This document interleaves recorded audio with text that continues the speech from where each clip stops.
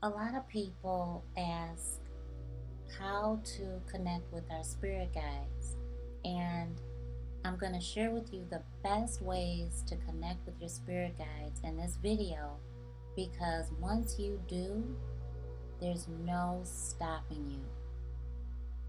I'm Nicole, founder of Spiritual Guidance Academy, where we help you master your spiritual gifts, hear from the Most High, and all about spiritual guidance. So, what are our spiritual guides? What is that? Well, these are energies that protect us, they provide answers for us, and they communicate with us in so many different ways. See, we are the soul within our human, and whether it be our ascended loved one who's reaching out to us, or an animal spirit guide that we see as a ladybug that has placed itself right on the key that you are about to put into the door of your car.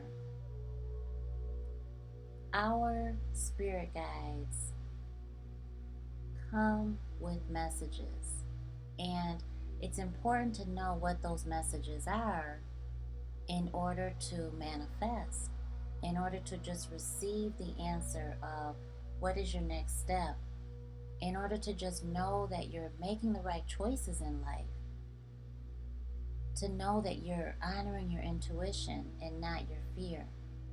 So the first way that our spirit guides reach out to us, or one of the ways, is through our dreams. See, you're the soul within your human, and in your dream, you get to go back home. That's right. Your home is not the third dimension that people call life. In fact, you don't even live in the third dimension. You live in the fourth dimension because you are a dual being and you are part human, but you are a soul first, living a human experience. And so when you realize that you, the soul, came first, you realize that every time you get a good night's rest, you feel so much better, and you're able to really approach your day totally different, approach a situation totally different, and just renewed and restored. Because while your human is asleep in its fasting state, you are totally awake. And we've seen this proven. It has been measured scientifically in REM stages of sleep, rapid eye movement, where we are more active even than when we are in our wakeful state of living our day, just going about life. So your eyes are the window to the soul. And during REM stages of sleep, your eyes are moving rapidly because you, my dear, are active in the spirit realm because you are back home. So you are communicating with our spirit guides while you are asleep. And those messages that you're receiving, you do carry them throughout your day. You do realize you just had a dream. Even if you say, well, I haven't dreamt in a while, I don't remember my dreams, it always happens, I never remember them. First of all, stop saying that you never remember them. It might be a challenge for you, but the truth is, you dream, but there's a block there that we need to work on to remove it so that you can communicate effectively and help your human carry out your spiritual guidance that you're receiving from your spirit guides while your human is asleep.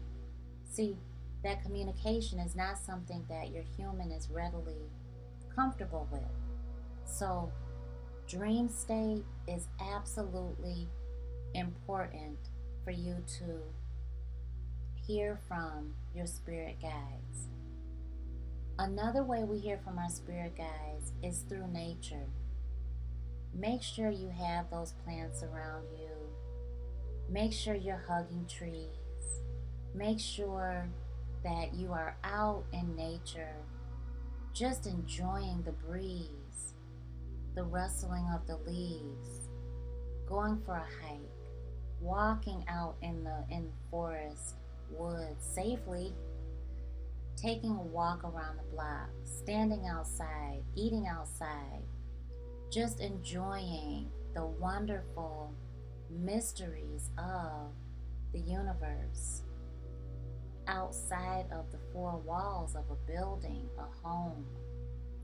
And also be sure to be barefoot as often as possible, whether you're on a beach or on concrete, grass, or sand. Try to be as barefoot as possible on the earth. Why is that? Well, the earth is our number one grounding resource, and our spirit guides, our angels, our ancestors in particular, reach out to us through nature. So when we're outside hugging trees, when we go by a bush and we hear our name being called in the wind, and we receive these messages that seem to come out of the blue, they absolutely are meant to come at that time, and we are simply open to receiving from our spirit guides.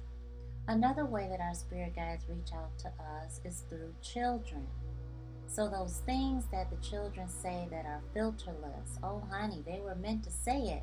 So the next time your children say something that you are totally struck by and totally embarrassed by or totally upset by, or oh my gosh, how could they say that? Don't they know how to teach their children not to talk like that? Trust me, the things that children say are filterless, but they are the closest to God. They are the closest to our spirit guides. They are very pure, they were very innocent, and they are very precious. Believe them, trust them, and when they say something, understand this. This is very important. They don't know that they're going to say it. They are simply being that obedient to the message that they're receiving, ultimately from God, divine source. And so when you look at a child's face and they look alarmed that they even just said what they said, and you look at it as they know they're about to get in trouble. They know that they're about to get in trouble, yes. But something in them felt so strong in them that they had to say the message. They had to say it versus not. So another way that our spirit guides reach out to us is in water. Now, we talked about nature, but I'm talking about in the shower, in the bath, specifically washing your face, washing your hands. There is a connection between cleansing yourself and spirit. Godliness is next to cleanliness is very real. It's a very true statement that is passed down through generations. And what it means is when we prepare ourselves, our vessel, when we keep our home, our abode in a clean, uncluttered,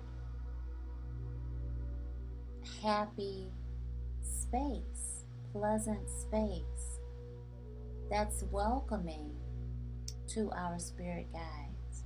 It says, I appreciate you coming into my space. Let me prepare it for you. Think about it. If you looked at one house that was dilapidated, tore down, it just looked dangerous. It looked like if you even approached it, it might fall apart. and you just wonder what's inside of it. And then there's another house. Oh my gosh, it looks beautiful, absolutely gorgeous. You can't wait to go inside, and you still wonder what's inside of it. Which house would you be more apt to go in and feel welcomed, appreciated, respected? What house would you go in and feel absolutely at peace, at ease, and be willing to share and have conversation and stay a while and come back? Well, your house is your vessel. You're human. And obviously the house that you stay in. It could be your dorm. You could be rooming with someone else. It could be a room. It is your place that you're asking your spirit guides to come to and deliver a message. So make sure that you are doing your best to be non-toxic in that space, that you are using natural remedies, natural solutions such as cleaning, natural solutions, plant-based solutions, essential oils. You have your plants inside your home, even if it's one plant, a very easy, hardy plant that is, just easy to take care of, something like that. It has natural elements there.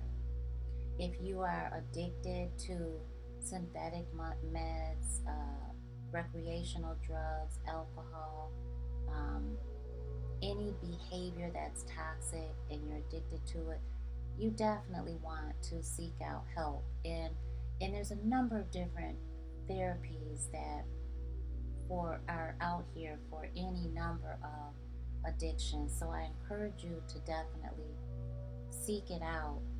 Seek out which option is best for you if you are trying to connect and hear from your spirit guides. And one last way that I would love to share with you is actually two, is prayer. And prayer is thank you. It's gratitude. It is worship. It's appreciation. It's respect. And it's showing that veneration before you receive what you're asking for or what you're looking for. It's humility. And it's an amazing energy. Another way is meditation. Meditation is a way to ground yourself and to calm your human, to hear from your spirit guides. Meditating puts you in a state of reception, and you're in a season to receive when you're meditating. And so our spirit guides absolutely recognize that as a precious moment to come in with your spiritual guidance. The very last way that I would love to share with you is very important. And anyone that's coached with me in our private sessions, you know this is definitely something that is a must. We can't coach without it. And I truly recommend this to everybody. And that is reflection. There's no way that you can get ahead in life and manifest anything without reflecting on the past. Oftentimes what I have found is that people want to escape the past, I myself included. However, there are some parts of our past that we absolutely have to learn from, because without those parts of our past to stand on confidently, we would not be able to move forward until we've learned those lessons. And we then turn that knowledge through the bumps and the bruises, and we feel like we boxed. We were in the ring, going toe to toe. How many rings? Felt like 1,000 rings in one situation, or 1,000 rounds in one situation, and we got out of it. We have to learn from that. And we take that experience and we step on top of it to get further ahead. But we use it to elevate.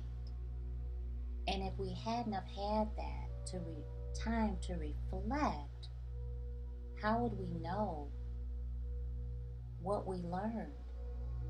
How would we know that we even have a stepping stone to stand on now? How would we know, if not for reflection, that we have grown? We are wiser now. And how would we know that we have something to bless someone else with? See, knowledge is power, but not unless we use it. And we don't go through these trials and tribulations in life without the obligation to pass on the knowledge as wisdom for someone else. Because we're all connected. And even though the circumstances may be a little different, someone else is walking your same path.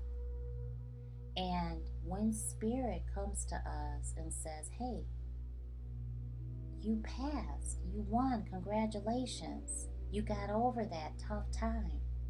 Now I want you to pass that wisdom that you learned, you now have obtained, to someone else.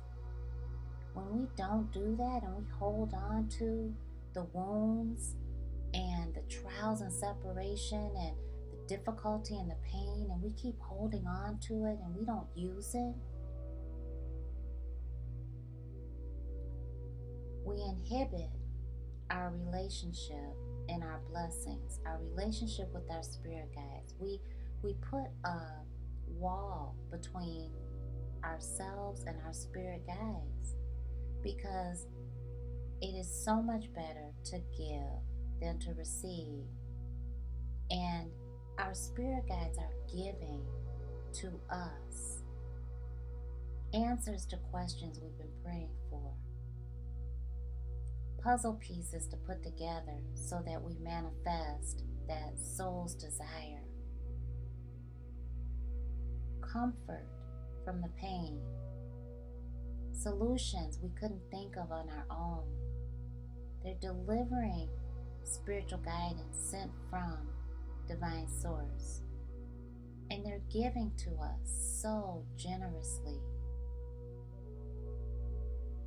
It's so plentiful. If we're not giving back to others with that same energy, then we're out of balance with the universe.